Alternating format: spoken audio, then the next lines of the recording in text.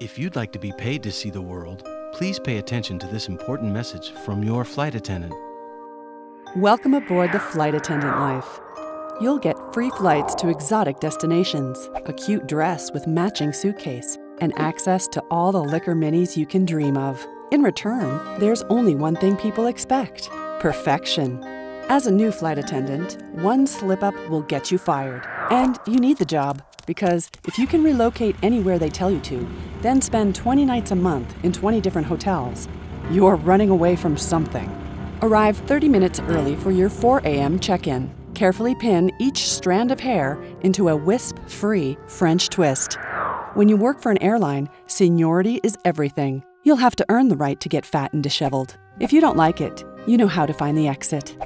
Cheerfully pour 312 cups of OJ, 312 cups of tea, and 313 cups of coffee.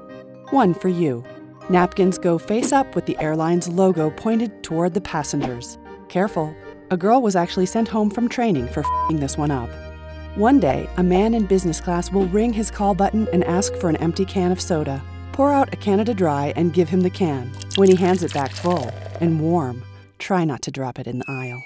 For several years, you'll be on call, ready to go anywhere with just 2 hours' notice. You'll fly to London and Paris and Tokyo and Hong Kong, and so many cities you have to check the hotel stationery each morning to remember where you are.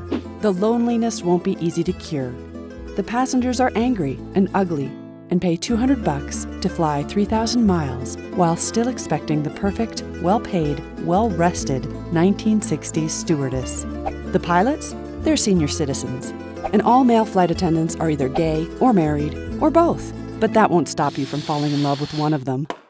You'll stand outside the door of his hotel room and think about knocking. You won't want to be there, yet you'll want to be there more than anything you've ever wanted. You definitely should not be there. If you knock, another woman's husband will open the door. He presses you against the wall, his hands on your hips. You can't help but feel his wedding ring. He tells you again that he's to blame.